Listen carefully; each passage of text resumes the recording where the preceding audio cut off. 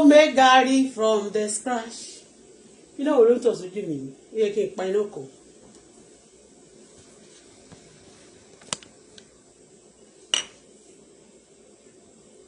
You know, can talk to me.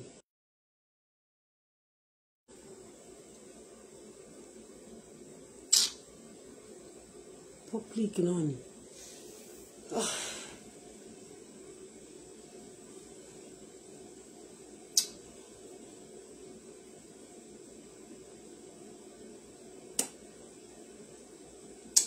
I will use this one. Bag the rice. Let me turn the rice away. I want to make this.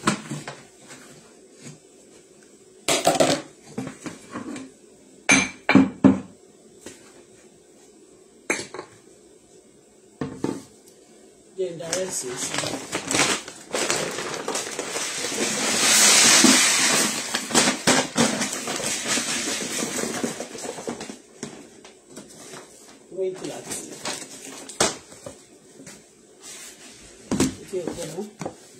I get hell of rice. You hit a box.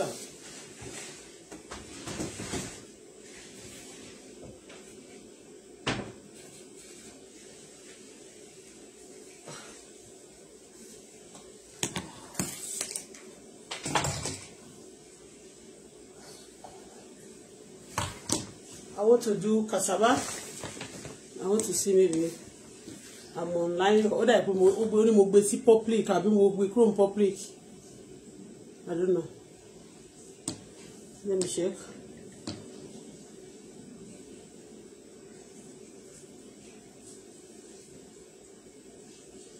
What's up? More online.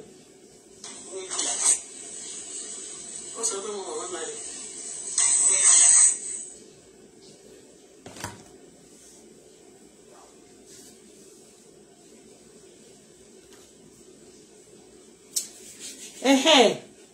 See, this is cassava. They call it uga in French language. In Nigeria, in my dialect, they call it paki. Yoruba call it ege. Yoruba call it ege. English is cassava. In French language, I think it's uga or uya. Yuga. Oh, sorry, yuga. So now I cut it. I just want to try it because now, as garri is getting expensive, everything is getting expensive like that. We want to try it. Maybe we can be able to do it at home. So doing it at home is, if it's possible. So it's going to be more easier. So actually, I don't know, maybe they plant this one. They farm this one in Canada. Or it's imported. I don't know. But I bought it in one shop. It's sold. And before then, I want to show you. Do you know actually this cassava are different types? Cassava, this yuga, they call it yuga in French language, English cassava, Nigerian language,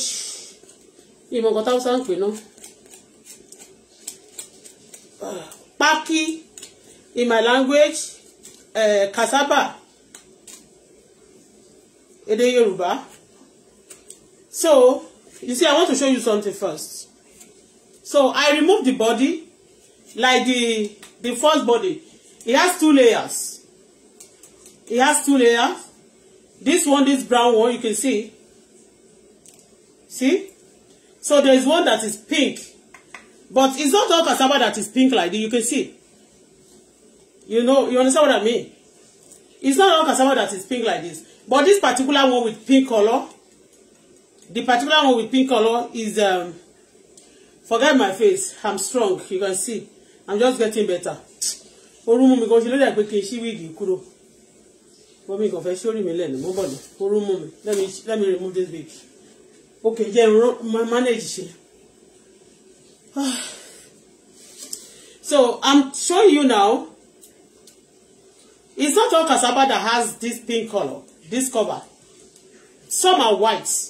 Those that are white, they are not good for consumption, like cooking, like this one. You can cook it, you can make it like what they call it, like yam. You can prepare this like eating it like that. Also, if you want to make pounded yam, and you have small cocoyam, in my language, I mean cocoa or cocoyam or yam, and you want, maybe the yam is not yet mature, those fresh yam that is not gummy, because our pounded yam has to be gum, has to be drawing like a starch like that.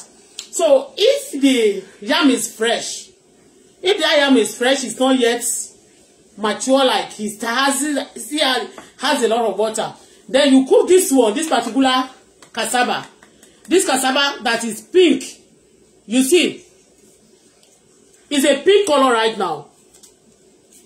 Okay, this brown one, but I'm still going to remove the pink color, but I just want to show you that you see this pink color, this body that is pink. Okay, it's good for consumption. Like if you want to eat yam, you want to eat like a yam, you want to mix it like with the yam also to pound, it's good for you. You are not going to have stomach problem, not only stomach problem. It's not going to be doing green like, you know, the other one that with white, when you cook it, we try to boil it. You try to boil it, you will never get it, it will never get done. Like it will be sounding like, you know, crunchy. You know, those one, with white body, white skin, they're crunchy in your mouth. When you try to cook it, if you spend hours in boiling it, cooking it, it will be crunchy even when you taste it. But this one, for some minutes cooking, you boil it, you want to pound it with yam, it will be exactly, make it more smooth. The yam will more smooth and draw like, you know, it will give it more texture, and you enjoy your pounded yam. It will be drawing like, you know, like the way it should. You're not going to spend more energy. Okay? So this is the one you can use for that. This one. Also, you can use it to make garri, to make anything, fufu, anything. Alright? So, but many people don't know the difference. Okay, Only good job. Thank you. I don't even check the comments. Only thank you. Auto-Bola should be doing products renewed for consumption. Okay. Okay. Me read that. This is okay. Oh no, it look like it should go. Oh, even there is one yam I find in that shop also. They have it here very well. In our country, in my state, they call it issue also. It's yellow. Okay, so this cassava yuga is very good. So I want to try today to make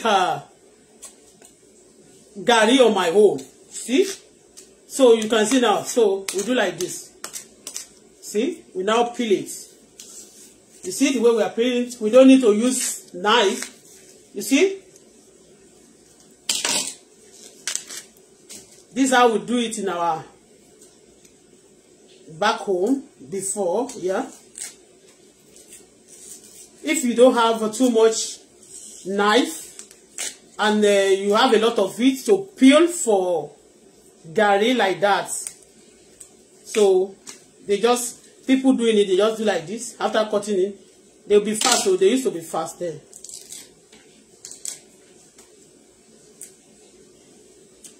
But mo dàgbà mi ò ṣe gàrí rí o, but wọ́n ti ṣe dáadáa lójú mi.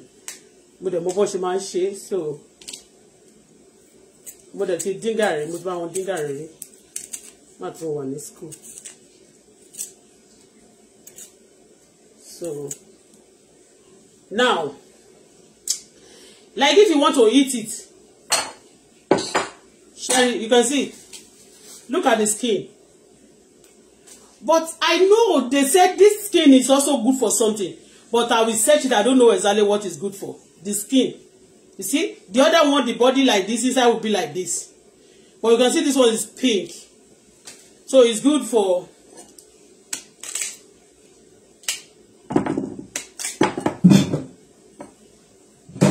so project perfect jẹ fi ṣe yan sin. Ama your stick. There's one thread that used to be inside, the least thread. But it doesn't matter because this is just garri. They use cassava for garri. They use it for fufu. Okay?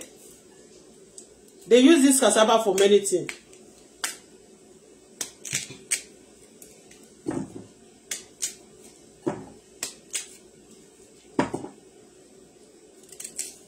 I'll make it small because I'm using small blender. Oloma joba blender mi ṣe jeta. Ba lo ile tó tóbi.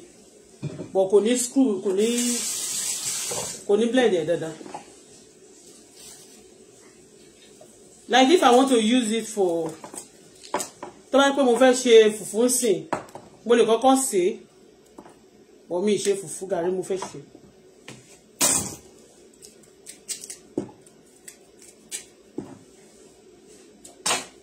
I want to use this blender. I don't know, maybe I should use this for. Hold on.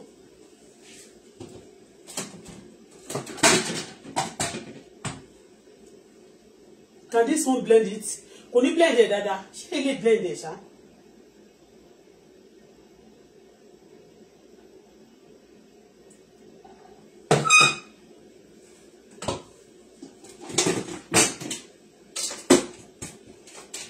I want to use this one because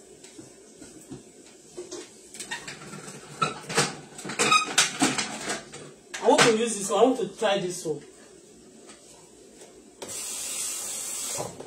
Any mo fẹ́ lò, but this one I think I don't use this one frequently, and mo need it ju yellow. So now we are going to wash it, like rinse. We're going to rinse it. See, it has a thread. Like if you want to cook, like right after you remove the thread.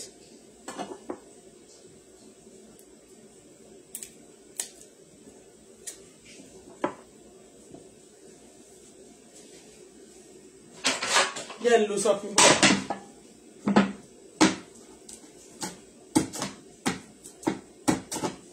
Ele ti gbẹ. Ó ti gbẹ because in a long. Kò ṣọjọ́ kò ti pẹ́ nínú shop. So some, if it's fresh, I will raise it, but some just coming. Because it's blender, that's why I'm cutting it like that. Me the fẹ́ kó ba blender mi jẹ́. Oṣù ti parí. Oṣù ti parí. Owó lé mi.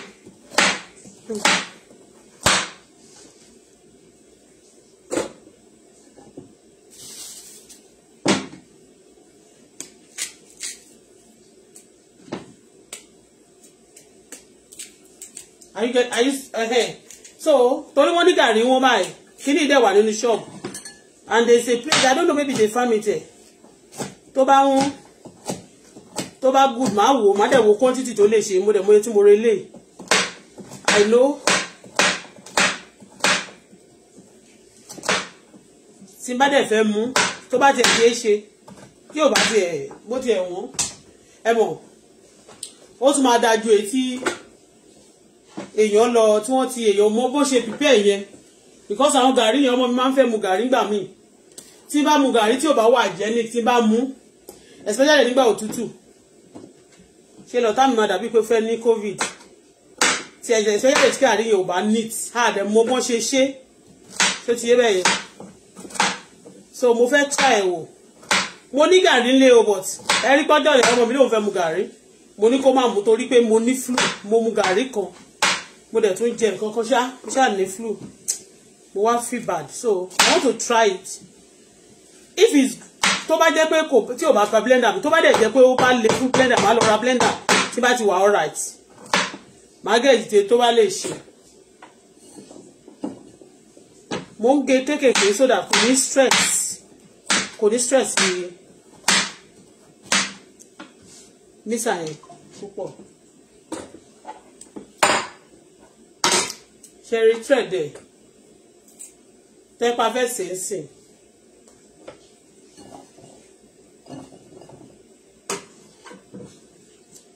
Tí àwọn bá ṣe ń sin gbogbo omi ẹ̀ àti everything tó bá jáde lára kò sí kankan tó waste o. Àwọn tó bá ń jẹ flour àbí tó bá ń jẹ starch wọ́n máa ń yọ omi lára ẹ̀ wọ́n máa fi ṣe starch.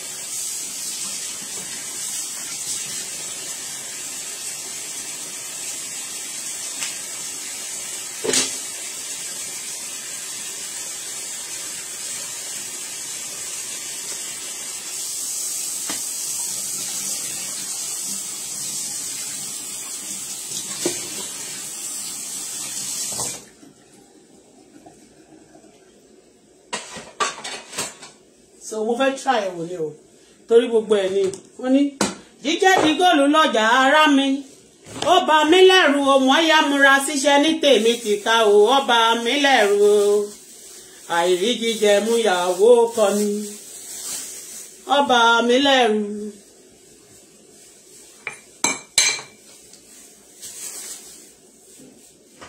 Dírẹ́bà ò mọ̀ rọra ní kọ́nà yẹn o. Mo lọ́mọ súlé mo lè nìyàn súlé o. Kò mọ̀ rọra. Eléwù ní kọ́yàn àbí kẹ́gun àríyọ̀. Kò mọ̀ rọra ní kọ́nà yẹn o. Mo lọ́mọ súlé mo lè nìyàn súlé o. Yẹ ìdọ̀tí ẹ̀yẹ̀ rẹ̀. Mo fẹ́ dà sí dọ̀tí. Yes. Olele, professor. Mo wà lórí láti.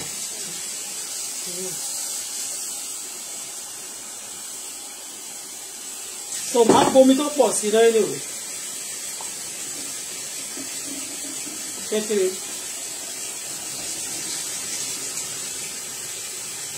Tó bá fẹ́ gbé àríyá, àwọn mi ò kí fọ kíní wọ̀ because of ọ̀tẹ́rì. Àjẹ́rìí ìka ti fọ́.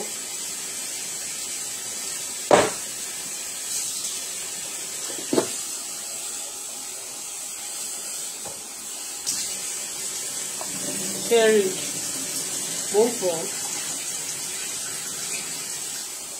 Ọmọ, lọ́lọ́ ni mo fẹ́ blend ẹ̀ lójú wọn bíbá. Mo máa fomi tó pọ̀ sí. Wọn kì í fomi sí nílùú wa náà. But omi tá fi sí yẹn ó máa jẹ́ gbogbo starch ara ẹ̀ kó jáde ṣé ti yé yín wọn ò fomi sí because òun fúnra rẹ̀ ó ti pẹ́ ó máa ń lómi come and plug it for me okay mo lè plug ẹ̀ bí náà.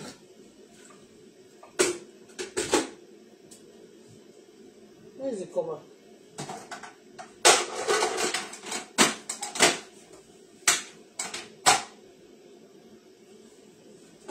Ọmọ ọmọ ìgbó bàjẹ́ o.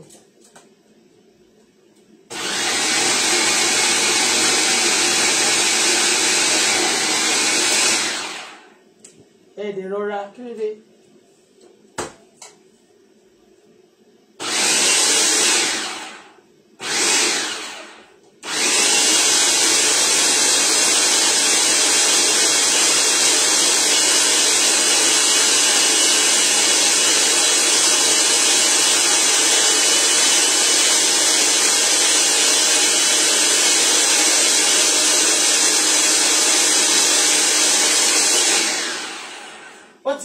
Kò tí lọ dáadáa mo fẹ́ kó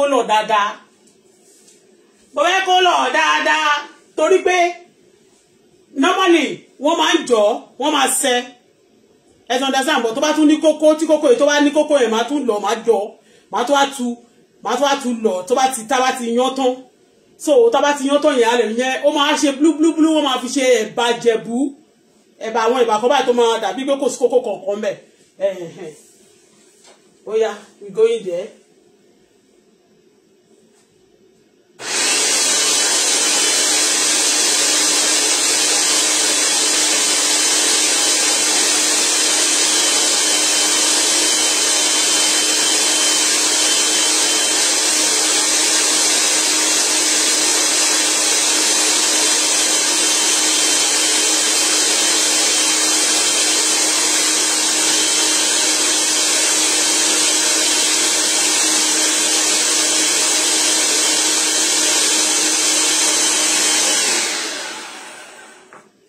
ṣì ń lọ sí a ṣì ń lọ sí torí pé a fẹ́ jọ púpọ̀ ṣó ti yé bẹ́yẹn a fẹ́ kó ní a lot of kókókókó waste in fact mo lè dín bẹ́yẹn gan tí bá lọ dáadáa ṣe mọ̀ pé ní tó bá lọ náà ní Nàìjíríà tó ń kó sí yẹn kò ní lọ tán so kó ba lè blend wọ́n máa ń fi asẹ́ kiri kan báyìí wọ́n máa bí sí o wọ́n máa fi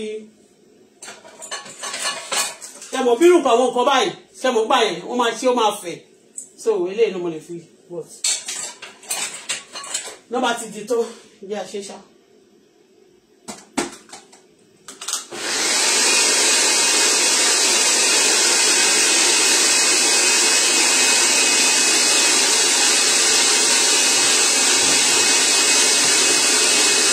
So mo fẹ́ dà sínú àpò rice.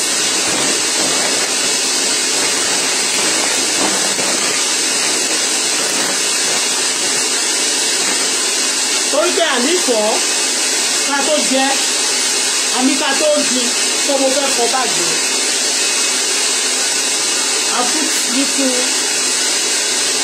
Àpò yìí náà ló máa fi ṣe àbí aṣọ mo fẹsẹ̀ sí láti fọ́.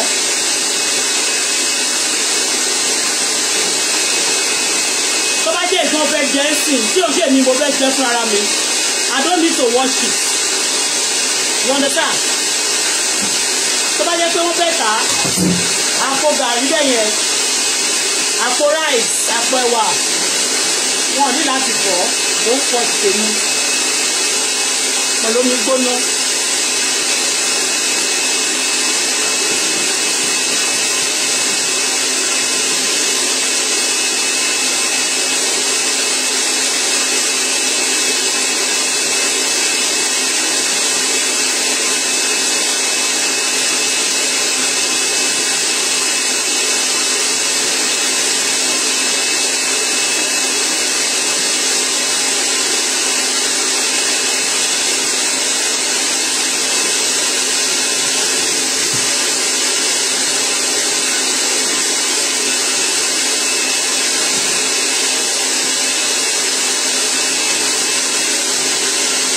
Omi gbóná yà.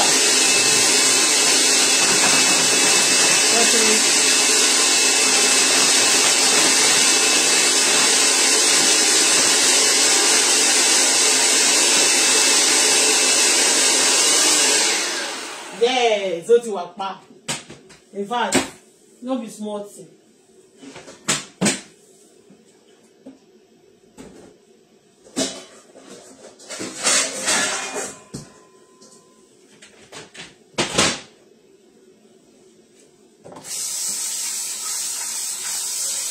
So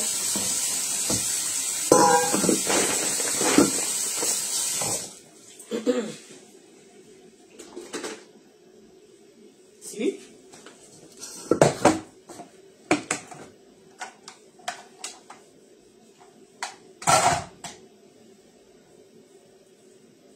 yeah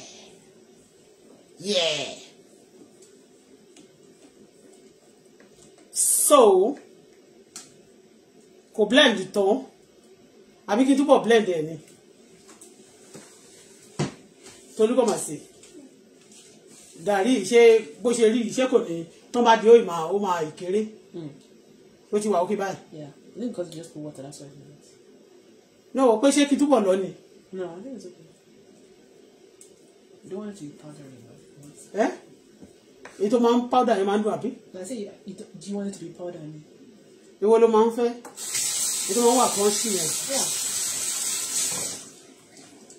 Tá a bá ṣe tán náà tí ó yẹ pé a sì lè tó bá dẹ̀ pé ó ní kókó jù tá a bá ti ṣe tán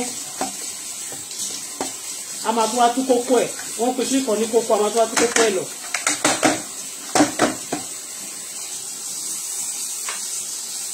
mo fẹ́ wò bí a ṣe lọ díẹ̀ sí.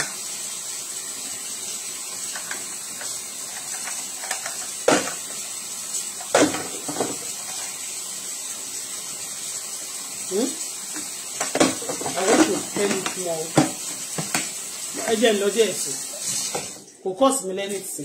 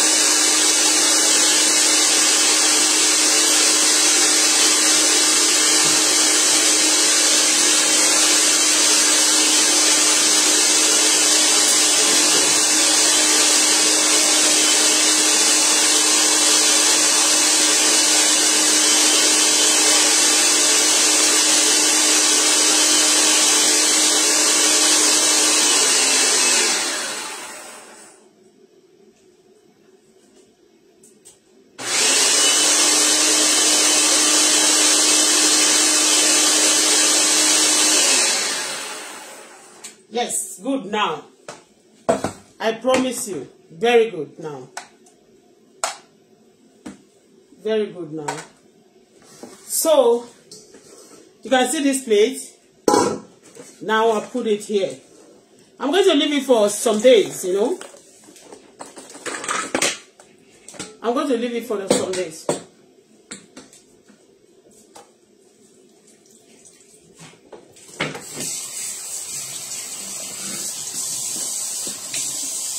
So what you see? Eh? So what you want to say, Daddy?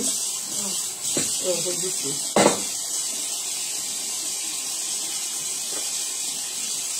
In the tó bá jẹ́ pé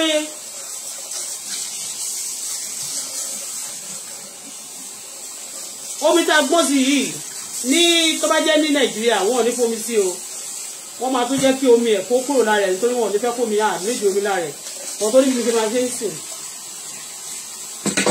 torí ó dàpá ní òkúta kan ní bákò mi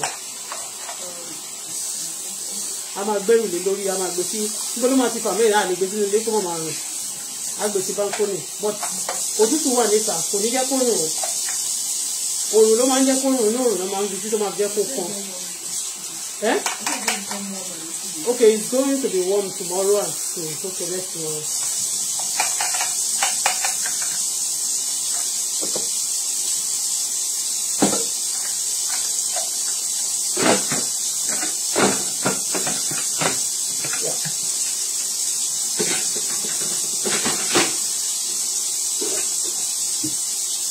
I actually like this one because I'm presenting this my small blender. So what our shop on you gbogbo nǹkan then take gbogbo ẹ̀. I'm actually cute. So I prepare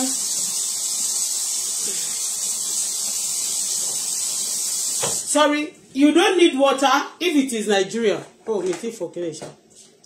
Bleed there.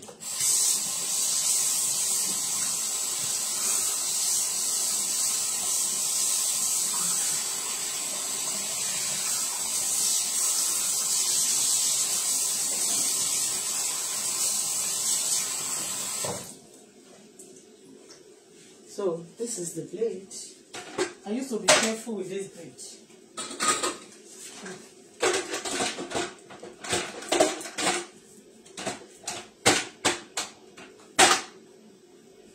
Yeah. Should I tell you something? This thing doesn't need doesn't need water actually. Okay? It doesn't need water. But because of the blender, see, I'm going to tie it.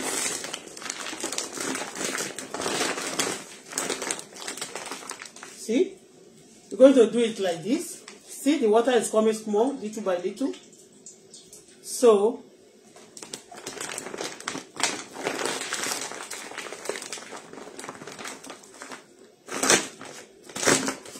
and I need it to ferment, at least to have a taste. If I do it like this, kò ní taste. If I am a raw that I have funfun go, but kò ní taste bí. Bó ni mo ti lè rò kò ti máa fi so. Nítorí wàá bá mi fún mi ní aṣọ kan lára aṣọ tó fi ṣe practice. The clothes that you normally use, part of those clothes you use for practice. To máa ń fẹ́ràn yẹn. Oh.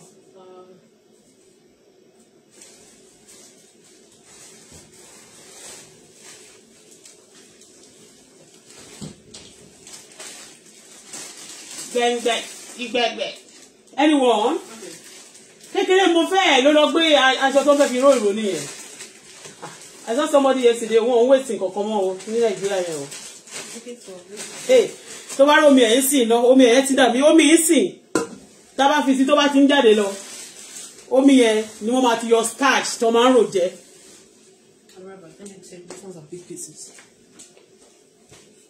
Tolu, kó kàn fún mi ní kan kékeré. I think the small ones are not there.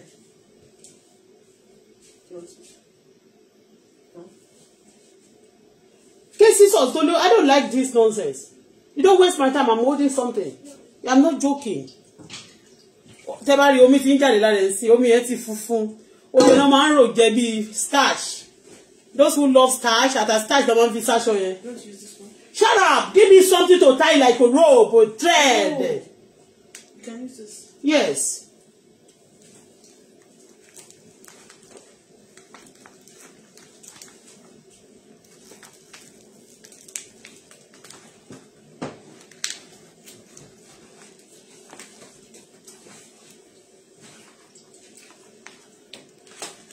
I'll first of all tie it like this.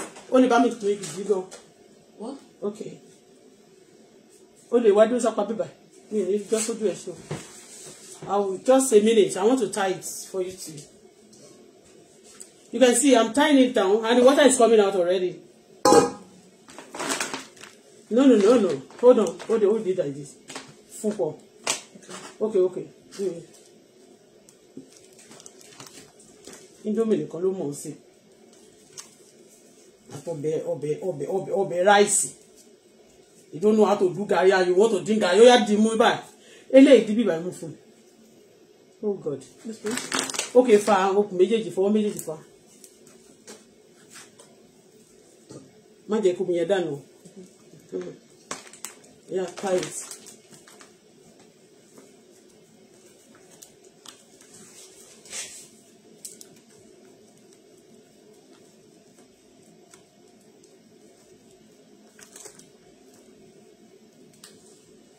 Méjì ló yẹ ká so. Okay.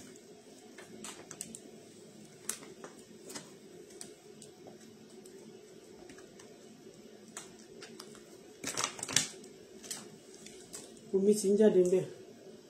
Now, bí ṣe máa ṣe rè.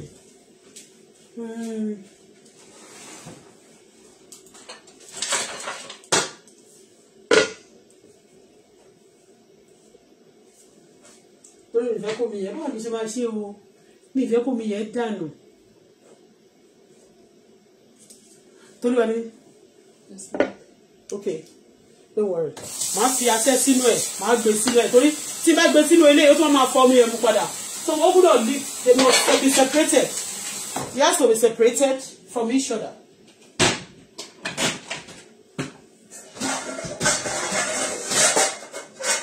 Màá gbé sínú aṣẹ́ yìí.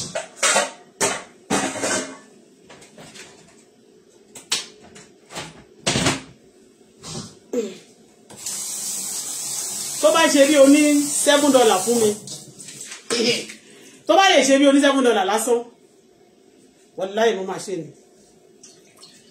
So can see now mo ti gbé sínú asẹ́ yẹn tí mo gbé sínú ilé omi yẹn tó bá ti ń dà sínú asẹ́ yẹn a máa dà sísàlẹ̀ so màá wá gbé nǹkan lé lórí sí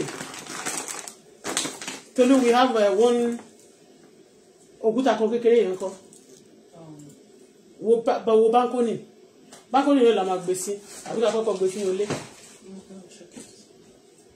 tá bá gbé sí ìta ó máa tutù òtútù lè lọ mu kò ní kan ó nídìí ooru mo lè gbé sí o.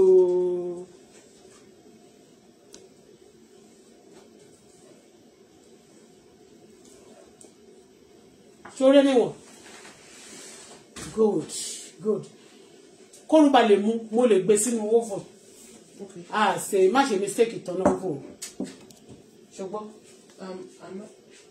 kò lè gbá ní oven jẹ́ ìgbé sílẹ̀ mi I'll put it here ṣẹ́tírí mo rí òkúta kan a máa fi sí kó ba lè torí ní Nàìjíríà yẹn tẹ́ bá ti gbé síbẹ̀ yẹn máa tó òkúta sórí ẹ̀ so òkúta yẹn ló máa tẹ gbogbo omi ẹ̀ kúrò ṣó ti yé òkúta yẹn wọ́n máa tó òkúta sórí ẹ̀ so òkúta ló máa fún gbogbo omi ara ẹ̀ so it doesn't need water actually òkúta ló máa fún gbogbo omi ara ẹ̀ so that tó bá ń lò tó fẹ́ máa yán tó fẹ́ máa dín kò ní dìpọ̀ tó bá ń dín and again kò ní take time kó tó dry so two things tó máa fi ń kó òkúta sí kómi ẹ̀ lè tán so that tó bá ti gbé sórí náà kò ní lógi púpọ̀ kò dẹ̀ ní dìpọ̀ kò ní tíìkì láì kó máa ní kókó tí wọ́n bá ń di that's why wọ́n máa ń tó òkúta sí ṣe pé mo ti gbé òkúta kan sí orí ẹ̀ báyìí so ó máa ṣiṣẹ́ á máa rọra lọ so I will leave it for like 1 to 2 days I will leave it tó bá di bóyá bí today is Monday or Tuesday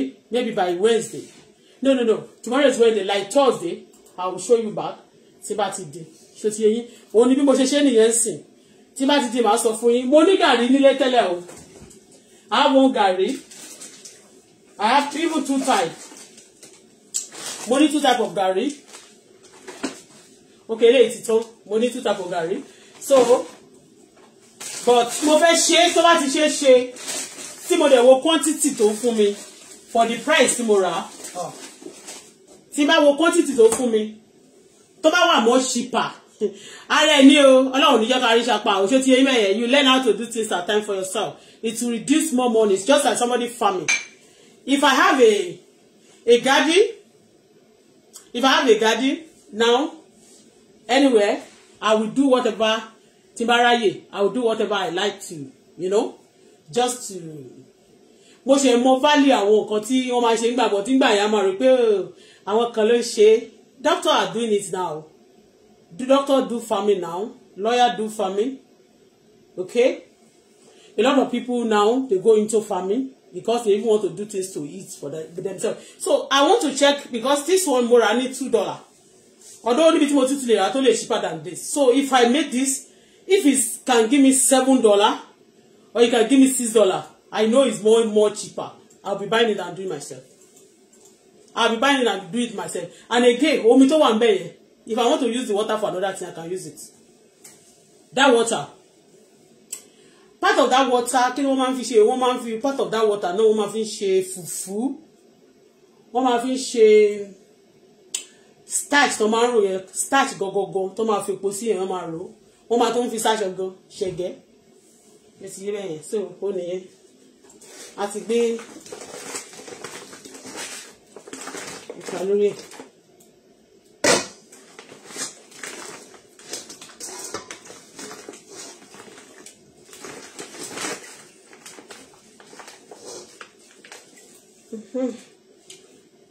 Mi ní gbé síbi tó máa ti dànù. Nígbà jẹ́ kìíní mi nígbà jẹ́ owó yóò lè gbà náà wọn. Wọ́n máa rò bíbà. Àbí kí n gbé sí bíbà. Tó lè wà ní mí, yìí ti máa mú bíbà dáadáa ṣe gbígbẹ́.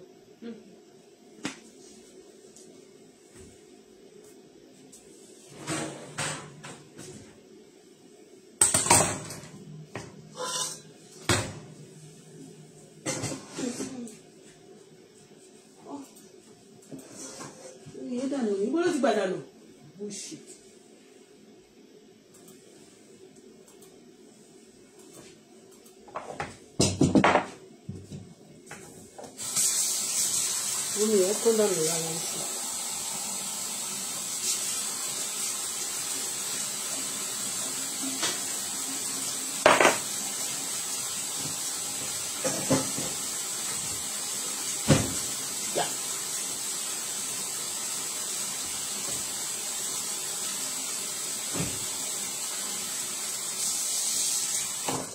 So tí n bá ṣe tó bá pè mí dáadáa tí mo rí pé bí $3 to $4 yọ lára fúnra mi máa ṣe tí máa jẹ ní ó tún máa wà more hygienic, more fantastic. In fact mo lè ṣe tí n bá rí tó bá good tó bá fún mi ní profit tí n bá rí pé ó cheaper than the one tó máa rà ní shop mo lè wọ́nà sí o tí máa ṣe bẹ́ẹ̀ ni. Mama ṣe tàgò pápá. Ó yá lẹ́mọ̀. Ó yá lẹ́mọ̀. Iní tere, èjì tere, ó ti yé yín bẹ́ẹ̀ lẹ́ máa dùn.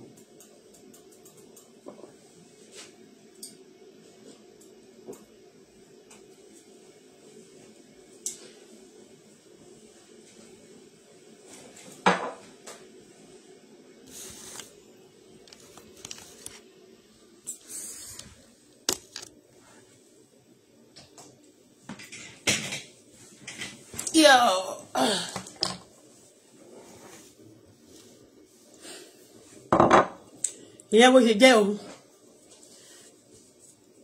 So ẹ jẹ́ n fẹnu dín fún yín. The remaining one we cannot fry it today.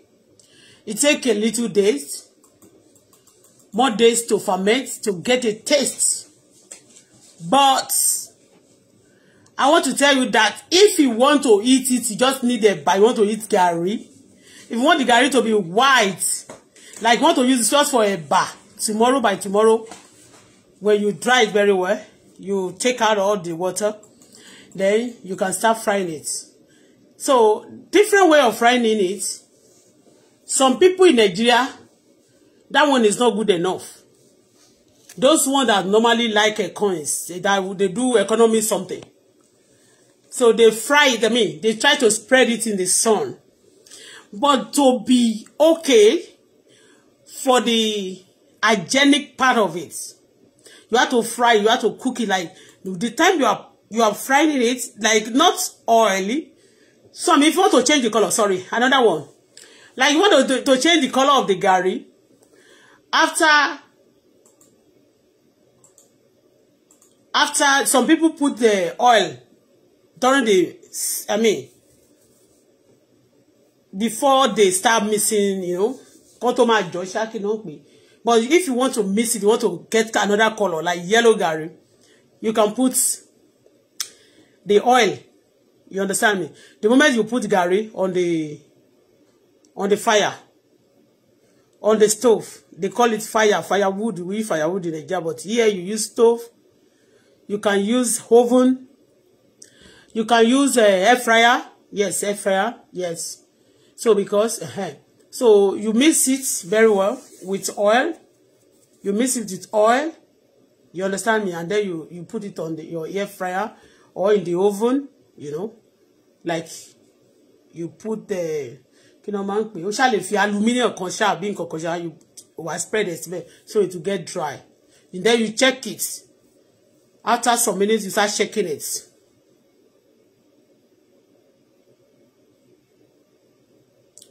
Only when is your vacation?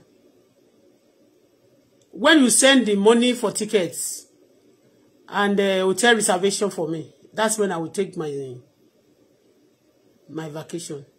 So I'm expecting you to send money and hotel reservation, the ticket money, the hotel reservation, everything will be done. And when you send those things, I would now tell you the dates that will be ready. Thank you, ma. Thank you, sir.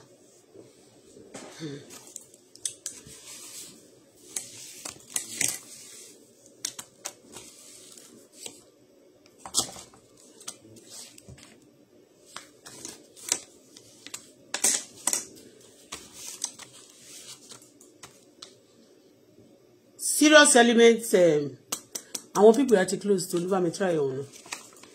Let me try number your phone. Your phone is off. Your phone is off. Okay. Why is your phone always off? The battery is down. Is getting weak. I use that charger. Okay, the charger is not good. So I'm expecting you. What is your name, self?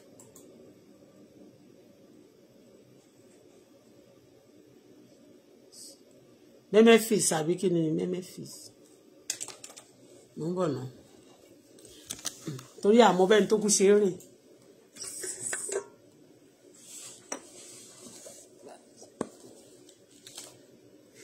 Ó ní Jesus á pèsè. Okay, mo ti gbọ́. Ṣé mo sọ fún yín pé mo ń lọ fún vacation ni? Because you asked me, I didn't tell you I'm going for vacation. So, if anybody go for vacation, because if you ask me such question, maybe we'll be having a discussion over it before. And that's why you could ask me such. So, we don't have any discussion saying, I don't know. Memphis. You see, even your name is not good. Ologini, you are a bad person. Your name is somehow. Memphis, Ologini. Oh girl. Anyway, sha. Ó náà ni mo sọ fún yín Memphis Ologini Tajode Èkúté Ilé Faramọ́.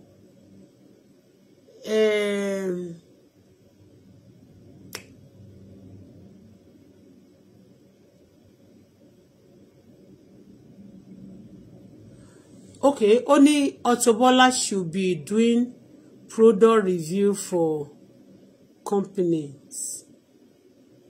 Meaning,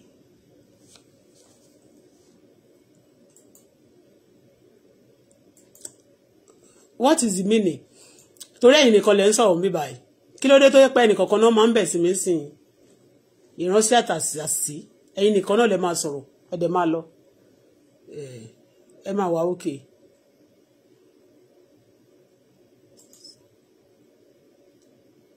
Okay, yóò kọ́kọ́ béèrè pé is this eatable? Look like iṣu ìgangan.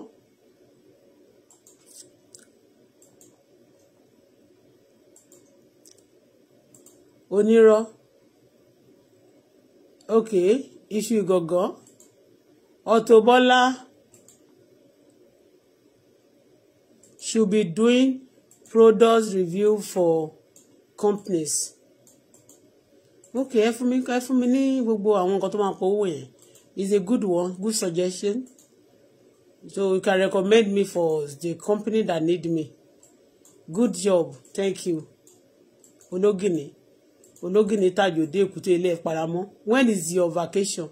Òun mo ti sọ fún yín tẹ́ bá ti búùkù hotel reservation mi àti owó ticket. Bó jẹ́ first class, bó jẹ́ business class, bó dẹ̀ tẹ̀ jẹ́ economy náà. Ó ti yé yín mẹ́yẹn. But yìí sì torí pé ó ti pẹ́ tí mo travel. Economy ò ní dáa torí máa like láti na ẹsẹ̀ mi. Kí n na èmi kí n lè sùn kí n lè yí ṣe ti yé mẹ́yẹn. Èmi àtọwọ́ mi dẹ̀ máa lájọ máa ń lọ fún vacation. Ó jẹ́ next week. Kò yé yín, kò sí problem. Ẹ ṣé gan. So mo ti kọ́ yín bí wọ́n ṣe ń lọ yẹn ó ní mo ti sọ fún yẹn irú cassava yẹn tí wọ́n ń jẹ is good for tí wọ́n bá sè é pẹ̀lú epo kódà wọ́n fi ń ṣe porridge but kò gbọ́dọ̀ pọ̀ jù torí pé bá pọ̀ jù máa ń jẹ́ kí nírun àwọn èèyàn máa ń fa pie ni wọ́n pè jẹ̀díjẹ̀dí ó máa ń fa dysentery fún àwọn ẹlòmíì ni o. Ó máa ń fa ó ṣe máa tó ẹlòmíì tó bá jẹ́ jù ṣó ti yé but it's very good ó dẹ̀ máa ń dùn ó máa ń dùn kò dùn bíi potato kò dàbí irish potato yàtọ̀ irish potato ò dùn rárá òun máa ń dùn bákan kódà ó máa ń dùn ju iṣu ó máa ń dàbí iṣu tó ti fẹ́ gbẹ tó máa ń dùn yẹn mọ́ àwọn ẹgbẹ́ iṣu tó máa ń dùn bí ṣúgà yẹn yes so tí bá ti fẹ́ dín màá sọ fún yín mo ti ké bẹ́ẹ̀ ṣe rí yẹn ó dẹ̀ ti lọ gàrí ni a fẹ́ ṣe so omi ẹ̀yẹ náà tí bá fẹ́ fi ṣe starch ní nǹkan jẹ́ starch ní starch táwọn èèyàn máa jẹ tó máa ń fà lọ́rọ̀ I don't like it Yorùbá don't know they eat that thing I prefer fufu ẹ̀bà àwọn nǹkan mélòó la lè fi cassava ṣe okay èlùbọ́ láfún ṣó ti yé yín èlùbọ́ láfún bó ṣe wà yẹn náà ń sìn tó bá yẹ pé mo fẹ́ fi ṣe èlùbọ́ láfún mi nídìí láti blend ẹ̀ máa sókè ẹ̀ sómi ó lè lo ọ̀sẹ̀ kan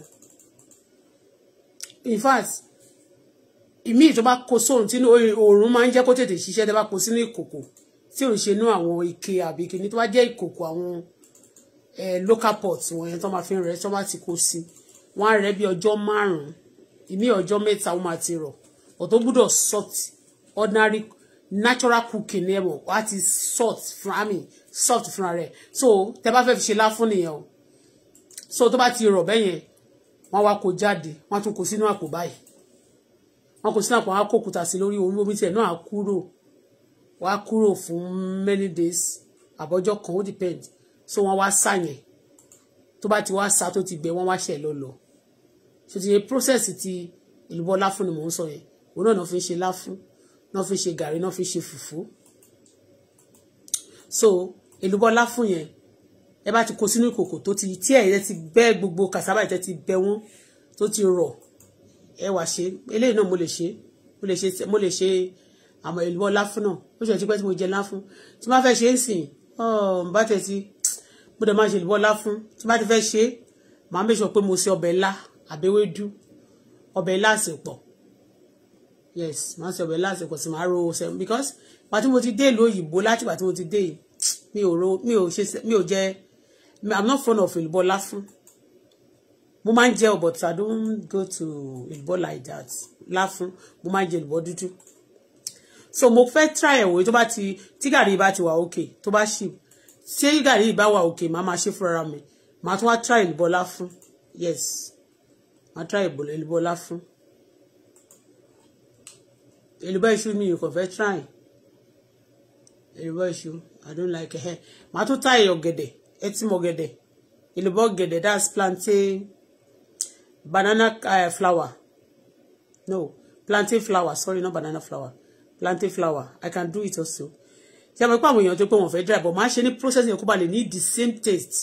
Ṣé mo pé process náà máa ń ṣe wọ́n jẹ́ máa ṣe tán máa kọ́kọ́ fún ní time wọ́n á kọ́kọ́ bẹ́ẹ̀ tán máa fún wọn wọ́n á fún ní space for some time á ní àwọn ferment kan wọ́n ṣe wá máa dry ẹ̀ so tó bá ti wá dry ẹ̀ tán wọ́n ṣe wá máa bẹ̀rẹ̀ sí wọ́n máa lò so á lè ní taste gọ̀gọ̀ bọ̀ tẹ́ bá ṣe ní fresh like ẹ ṣe ní fresh like tẹ́ bá gé sísìn torí àwọn mo rí mọ́ ṣe ń ṣe nílò ìgbà àwọn tó wà nílò ìgbà yẹn tó dẹ̀ fẹ́ máa jẹ kíní wọ́n ní is good for body but the taste old taste wọ́n máa ń fún wa ní local way yẹn òun gangan ni mo wish láti ṣe.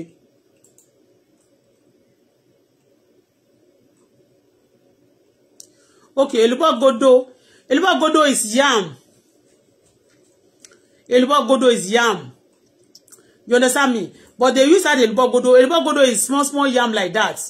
Àwọn iṣu tó yẹ kí wọ́n gbìn but wọ́n wá gbìn àwọn iṣu kan kékèké báyìí wọ́n máa so àbí iṣu tí ò develop àwọn iṣu kan tí ò develop so tó bá ti àbí tó yẹ pé wọ́n lọ ń wú iṣu tó bá ti rí àwọn iṣu yẹn tó máa ń ta mọ́ iṣu lára original iṣu máa wà nílẹ̀ but iṣu yẹn máa tún wá ní ọmọ godo yẹn àwọn ọmọ yẹn ọmọ kékèké báyìí so they remove it some people remove those small yam they make it like èlùbọ́ godo ṣe ti yẹn mẹ́ẹ̀ ẹlòmíì kẹ̀dẹ̀rẹ́ kì í ṣe pé torí pé ó kéré they look for those small yam they use it for that purpose of that yam that èlùbọ́ so èlùbọ́ godo yẹn tán bá rò ó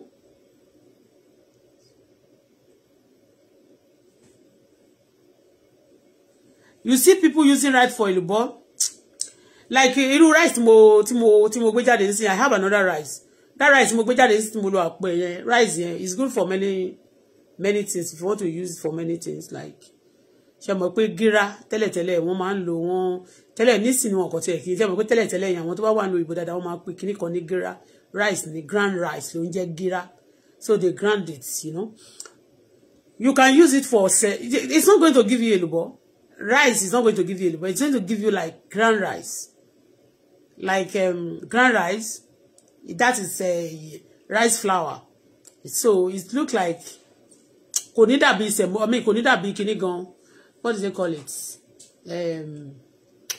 ṣe mọ̀ pé túwó ń sìn túwó ṣìkàfà that's túwó rice ìyẹn máa sè dáadáa lórí iná ni ẹ máa sè dáadáa lórí iná rice wọn tí a gbé ẹ máa sè dáadáa ẹ máa fún time tó bá ti dínà ẹ ní finá púpọ̀ sí á wá rọ̀ wọ́n fomi sí wọ́n máa mẹ̀tì ẹ̀ pẹ̀lú ọmọ orogùn tó bá ti yá wọ́n á fi òróró díẹ̀ sí so túwó nìyẹn so I love túwó so I can do it túwó so I do túwó many times so I do túwó also so èlùbọ́ ọ̀gẹ̀dẹ̀ yẹn màá try èlùbọ́ ọ̀gẹ̀dẹ̀ yẹn very soon that's the next thing tí màá ṣe ń sìn in fact I'll do it this week I want to do all of them and see what the ones my like gbogbo ẹ̀ náà máa jẹ ṣá so èlùbọ́ godo èlùbọ́ iṣu ló ń jẹ́ èlùbọ́ godo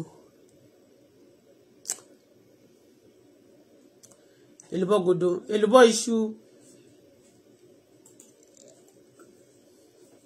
èlùbọ́ láfún is good with ewédú gbẹ̀gìrì ó kọ̀ lẹ́ pé we have style of I have my style of gbẹ̀gìrì so èlùbọ́ dúdú I cannot do èlùbọ́ dúdú here because yam is a little bit it's not expensive but and again I don't think it's going to bring the same taste. It's not going to be the same taste.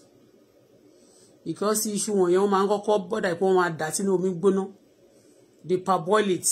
Some yam, they parboil them so that it won't be white like that. It has to be brown. So because they parboil some of them, but people don't know. So I won't try that. But if I try it, I can get it done. I will try little of it. So I just want to practice it. I want to get things I just want to get things done. I want to try it. So, but I know how to do all of them.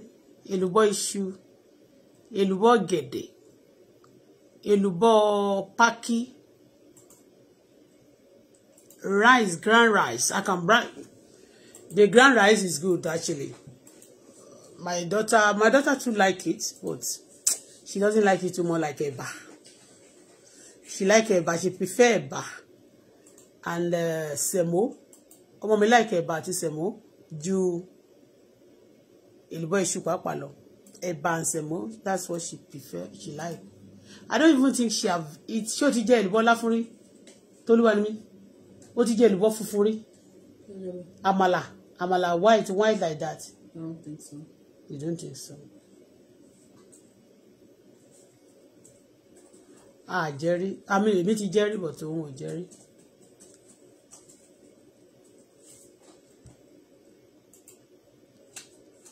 Anyway, thank you for coming into this platform. I'll try the burger. Try. It's good. But these days, the way people in abroad doing their something, many people try many things. They use potato for moimoi. They use I won't be able to eat it. I'll tell you because I can't afford to cook one food and then throw them away. Waste it. I won't, but me, but I don't like it. Like people use potato for like semo. They use all this. No, I don't just want to eat. I don't do things because people are doing it, and I don't want to eat it because people are eating it. When I want to eat, I eat. I want to get the taste. And I tell you, all this food of ogede, all these yam things, especially plantain flour, is very good for everybody. It's healthy, very good. Even though when you use the water also, the back of the, like this cassava now, there's something they do with the body. I want to, but me told you and see, there's something they normally do with the body. It's very, very good.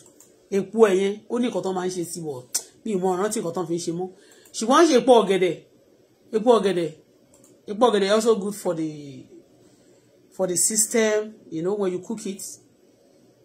To bá sè tó kàn rọra fi ginger kó fi sí. Kó máa sè kó máa mú. It's good for body. Ma clean gbogbo it's good. Omi ẹ̀ mo mọ̀ pé ewé cassava, this cassava leaf. This cassava leaf, some a lot of Igbo people, Igbo people eat it like vegetable, but we don't eat it in our place. Because we have enough vegetable, but Igbo people, they eat the cassava leaf. Mi ò mọ̀ orúkọ tó ń pè ní èdè ìlú wọn, but they eat cassava leaf. Many people also eat it. In fact, other people eat it also, but we don't eat that cassava leaf when we have ewé rọ̀rọ̀wọ́, we have ewé bolo, we have fortete, we have ẹ̀fọ́ ṣọkọ, we have igu, we have igure, we have ewé kí lorúkọ ẹ̀, we have a lot of leaf. You understand me? That is good. So we don't eat cassava leaf. But the other people, they eat cassava leaf. So, igi cassava yẹn mo máa ti wo ma gba research, maybe they have it in this Canada. Okay? Maybe they have it in this Canada, because if Canada also have cassava, if they can plant cassava, or they are planting this cassava in Canada, if this cassava actually, it should be planted because they have name for it. Toluwanimi. If this cassava is not planted in Canada, why would they give name to? I say it's language. There's name for everything. There's name for everything, but it's not everything that has name. Anything they don't plant in your country, they actually don't have name for it. No, then how would people communicate? The communication? Yeah, there's name for everything. Even though they don't have it in their country, there's name for it. It's just translation. But check it, maybe they plant it here. Check it for me, darling. I want to see maybe they plant it in Canada. Because they have it, they say it's a guya, what they guya, yeah. So if they have it here, because I believe they are bringing it back from Africa, if they have it here, they can process it here. if they actually have it here, they will process it as it will be more easy, even easy to instead of bringing it back home from Africa. So if they're planting it here, and Africa eats a lot of it, is it? They plant it here? I'm just trying to figure it out.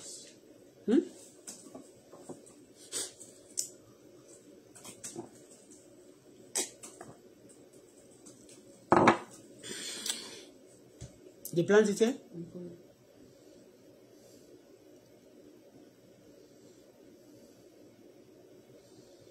They do? Yeah. They plant it here? Yeah. They call that one yucca, it's not cassava. Lucas? Yucca. Yucca? Yeah. Okay, yucca. It's not the same name. Yeah, but the same thing. It's not the same name, but they plant it here. If they are planting it here, it's actually... More of the north place. They say a place like Alberta. Okay, in Alberta. They can process this too instead of them bringing the something from Africa. If they are planting it here, actually, a lot of African eats GARRI. How? If they, are you sure? What do you mean? That they plant it here? Yeah, because not much. They plant. They grow the flower for some reason. I don't know what it means. Just flower instead of the vegetable itself. It says, let me wait for it.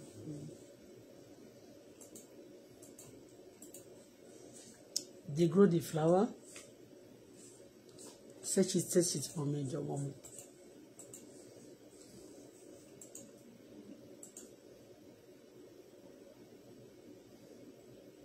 The yucca galluca soapweed plant, soapweed, which is also known as yucca galluca, is an endangered species that is native to North America. Okay. So it's dangerous or what? Endangered species. That means it's not much anymore. Specifically in Canada, this perennial plant can be found in Alberta and Saskatchewan. It's naturally grown in 2 locations. Naturally grow in 2 locations. Okay, it's just growing. They don't plant it. Yeah, it's a weed. It's a weed, but if that's by mistake is grown anywhere, they can grow it back. They may not know how to grow it back. You know the stick, the flower, that it doesn't have seed. It's just a stick. Yeah. You understand me? The stick, it's very, very easy to plant, It's that stick, when it grow, they can just cut one stick like this. It can also, it can grow another like 50. Yeah. They cut it small like this. Yeah. You understand me? Igi ẹ̀yẹn, tó bá ti gbé igi ẹ̀, wọ́n gé, tó bá ti grow tó kàn jẹ́ pé ó lálẹ́ wù, igi ẹ̀yẹn wọ́n máa bẹ̀rẹ̀ sí plant ẹ̀. You understand me? I understand. So if he actually, because they don't have the stick, they don't have the plants, and that's why they are not planting it. It's very moving. I think those are what's called the weather up here in this country. They say it's endangered. That means it's not much anymore. It doesn't grow regular as it used to before. Okay, okay, the way it used to grow before. Maybe because of yes, anything you are not, you know what? Yeah. What is the name of this killer quilano? Killer sọ pé kí lorúkọ science yìí o tí mo dárúkọ ní ẹ̀ tó sọ pé tó máa ń fa syndrome chromosomes. Chromosomes. Yeah, chromosome. You see, when they are planting it, it's like when they plant it, anything you are doing, you understand me? Yeah. Your body will be familiar with that. Also, when you are planting a seed or a particular something in your land, your land will be familiar with that. Even scientifically proved. You understand? Yeah, but it's not by the land, it's by the weather as well. By the weather, it may not grow, it may not be so as fertile as the other thing. But it grow. If it can grow without anybody planting it, it can grow for any weather. Yeah, because there is time for summer, and with that 6 months, we have at least summer for like 5 to 6 months also in Canada. So during the what?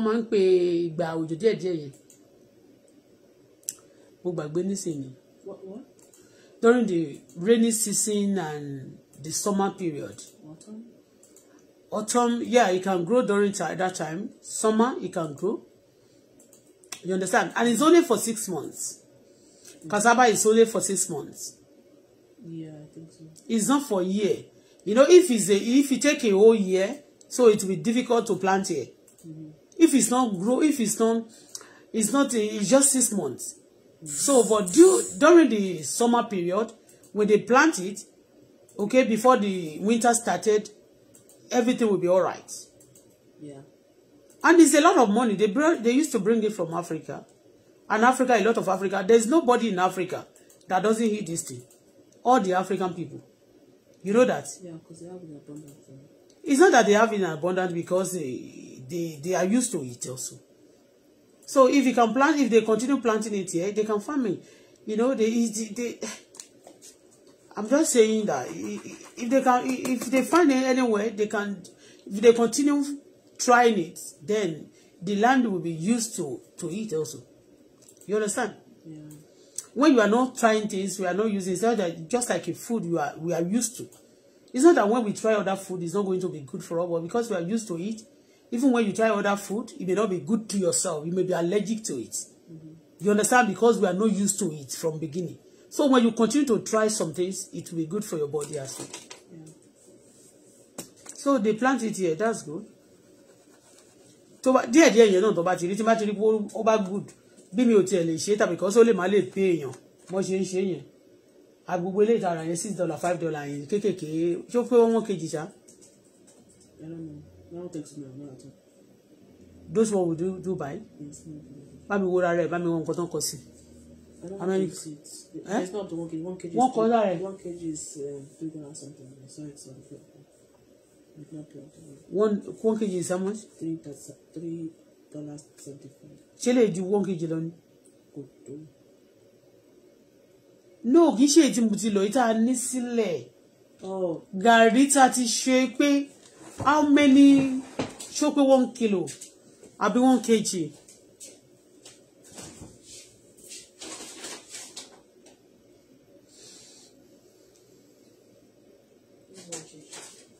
It's 1 kg. So actually, ìgbà táwọn 1 kg yẹn lẹ́kọ̀ọ́ how many kilo ló gbé? How many kg ló gbé? It's not up to 1 kg. It's not up to 1 kg. That's just cheaper. Are you sure? Yeah. This for success is like almost $10. Almost $10? Yeah. No? How much? It's like $6. The tax is not much. Yeah. But nǹkan tí mo kàn sọ ni pé tí eléyìí tó bá jẹ́ pé bí $3 bá máa ṣe $6 or $7. What of kí ni tó fi pack ẹ̀ called their packing? Maybe they use the àwọn tó fi sílẹ̀ ọ̀dọ̀ Amazons ni. Mo kàn fẹ́ wò ni tó bá wà òkè. Mo lè ṣe.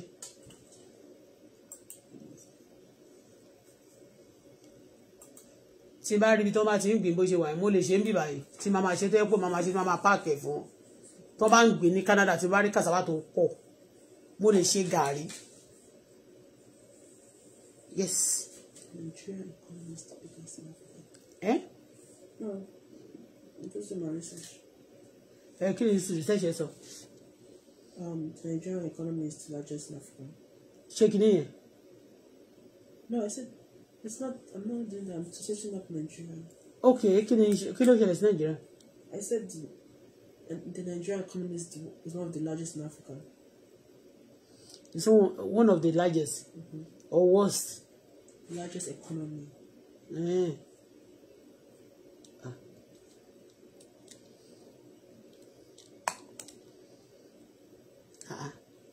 Kò yé mi.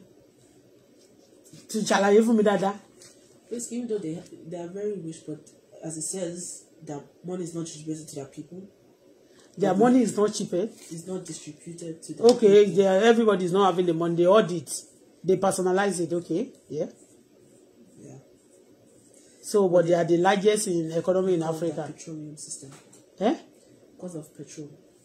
Because of petrol in Africa, the whole of Africa. One of the biggest. I don't know what they stand in, but they're one of the biggest. They said they are the biggest. That's it.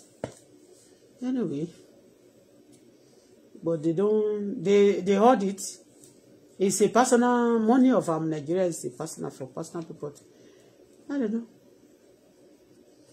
No problem, John. Anyway, but what we just ọ̀tọ̀ ní nǹkan tá à ń sọ ọ̀tọ̀ ní nǹkan tó ń ṣe project tí wọ́n ń ṣe ni wọ́n ń sọ fún mi. No, mo kàn rí pé wọ́n sọ̀rọ̀ mo rí pé òun bá mi sọ̀rọ̀ ni. Anyway, sha, bye bye for now. Thank you. I'll be updating you. You can start a cassava farm in Canada. Are you sure? I can start a cassava farm in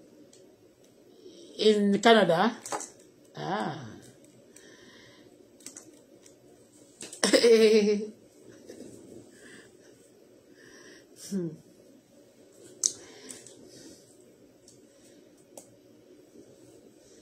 If I want to start, it's possible. If I want to start a cassava farm in Canada, I'm going to bring people from Nigeria, from village, 3 people, very village people, okay, that know how to do the farming very well. Okay, so it's not difficult, but you know, I cannot do it. You know, farming is not the thing you do alone. You know, farming it's not the thing you do alone.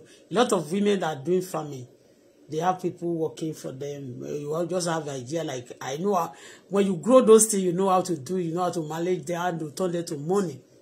It's actually good. I know how to turn it to money. You know, that's why I'm saying if I could get, if it's more cheaper by me making it myself, I'll be doing it myself, because and it needs to be an hygienic, like the one they used to bring from home. When you see the way they do prepare some cassava, that garri and some of those food, you will not like it. They put some things, a lot of animal, a lot of people will put mouth, a lot of not in some who jemisi by the pack losilo ibo, a lot of àwọn kòkòrò, àwọn lizard, a lot of things, you know. For it, I said it's all picking it.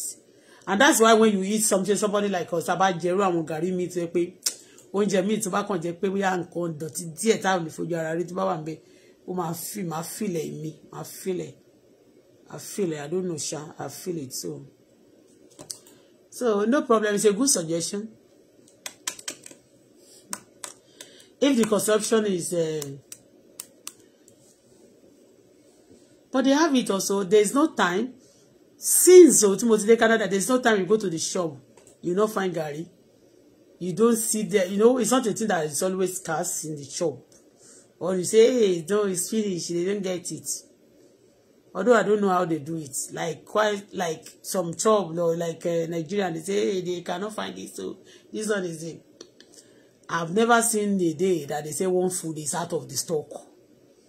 That's why it's expensive. You understand what I mean? It's only expensive, getting expensive, but they are not out of stock. Abo ti gbọ́ rí pé wọ́n ló jẹ kan wá out of stock mi báyìí ó rí ní ọjà kò sí. Unless it's not good. Except it's not good. Wọ́n pack ẹ̀ kó lórí gbá. We can, there's nothing. But I like it also. But it doesn't matter. If they are bringing it from Africa, if they can produce it here, it will generate money to the system as well. Apart from, although what they are selling, as they are bringing it also from Africa, it's generating money to the Canada also system. But it will be more generating because they are now producing it in Canada. And they can, even if they can produce it, they can also supply other people. Because it's part of food that in Africa eats so much. Cassava, yam, they don't eat yam much. It's only people once in a while. But cassava, they will eat fufu. Go to shop, go to any restaurant, they will tell you about fufu. They will tell you about garri. They will tell you about eba. They will tell you about starch, apple, all those things. Is cassava. So, it's one of the food that Africa eats most. There's nobody. I see there's nobody. Africa, tell me, cassava. They will make it in one way or the other. You know, they eat it, but it's not everybody that like yam. It's not everybody that like Amalaishu. Only Nigerians. Okay, but cassava is a general food. So if they are bringing for Africa, like Africa also crying out, oh, they are taking the food to our abroad, taking the food to abroad. If they can grow it here, why can't they grow it here? and then supply in the system of Canada. It bring money also to the system. Okay? So you grow what you eat, what your people, whatever your citizen, your country, your people eat. You grow it in your country. It's good also. It's not compulsory for people to be, so based on import and export like that. And when you are growing into your country, there it will be more cheaper. It will be more cheaper and more. In fact, if they are producing any garri or those things here, it will be more hygienic, more good to consume. I mean, because we have a lot of I need a lot of I mean, you cannot compare things that they compare, you cannot compare it with. I'm not saying that they are not doing it nice, but gone at the day, anyway. Irú náà nísìnyí gbogbo àwọn tó ń ta irú wọ́n ti fi modernize láyé àtijọ́ yẹn báyẹn ẹsẹ̀ wọ́n máa kó ẹsẹ̀ sí irú wọn ẹ̀tọ́ ló máa ń dùn ẹsẹ̀ náà máa kó sí ẹsẹ̀ náà máa kó sí irú aago 8 náà fún mi ní ṣe $8 ìlọ́jọ́ èmi tí mo ṣì sick mi tí mo strong mi tí ẹni sick ọlọ́run gbọ́ báyìí. So if I start farming it, here you come and work for me. You can start a cassava farm in Canada. If I start a cassava farm in Canada, will you come and work for me? If you are going to work for me, register your name. So if I want to bring farmer, so if you want to come and work for me, tell me. I'm just giving the suggestion if they are farming, if it's good for this land. This thing is a good. It's not Nigeria alone that eats cassava. India eats, everybody all over the world. They eat it. Bye. So if you can grow in Canada, try it most time. Let Canadian government also, the farmer, let them invest more in this. And then they can stop after when they try it and they can grow it here, they can stop importing it. They can be eating the one here. And it will be more nicer. If they want to make it Ijebu one, they want to make it any kind of style. You understand? If you want, because they have different kind of garri in Nigeria, they have the garri that they spread on the road, they spread with the sun. That one, teba fiteba, eba oni rice, eba mama le mole ni. But teba ri ton ba dín, tó jiná dáadáa, tó ní kókó teba fi ṣe ba o ma rice ni. Teba ri tó ní side dáadáa tí ó kan púpọ̀. Gàrí ẹ̀ máa fà tẹ́ bá fi ó máa ń dùn gan. Tẹ́ bá dẹ̀ jẹ́ tí oní kókó tán ṣẹ̀ṣẹ̀ wá lọ tún lọ blend ti Ìjẹ̀bú nìyẹn á máa gàrí yẹn máa dàbí kíní báyìí ní tó bá tutù ó máa ń dùn.